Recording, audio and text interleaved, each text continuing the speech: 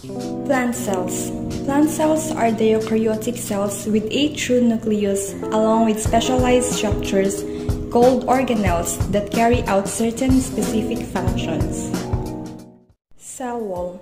Cell wall is located outside of cell membrane. It comprises proteins, polysaccharides, and cellulose. The primary function of the cell wall is to protect and provide structural support.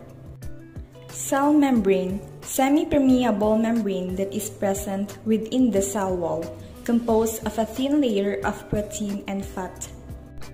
Nucleus is a membrane-bound structure that is present only in eukaryotic cell. The vital function of a nucleus is to store DNA or hereditary information required for cell division, metabolism, and growth. Smooth endoplasmic reticulum is not bounded by the ribosomes and is known for storing the lipids and proteins. Meanwhile, the rough endoplasmic reticulum is bounded by the ribosomes and store proteins. Mitochondria.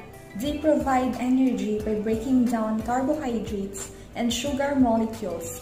Hence, they are also referred to as the powerhouse of the cell.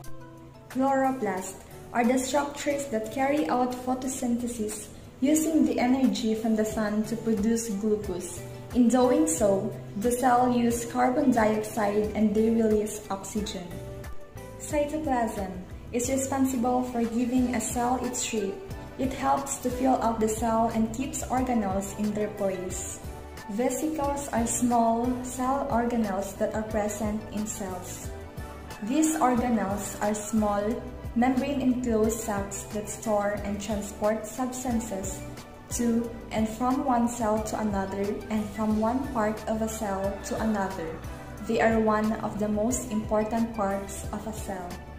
Ribosome is the smallest membrane-bound organelles which comprises RNA and protein. Peroxisomes play an important role in photorespiration in conjunction with mitochondria and chloroplasts.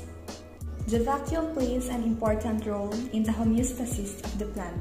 It is involved in the control of cell volume and cell turgor. Lysosome. They perform the function of cellular waste disposal by digesting worn-out organelles, food, particles, and foreign bodies in the cell. Golgi apparatus found in all eukaryotic cells, which are involved in distributing synthesized micromolecules to various parts of the cell.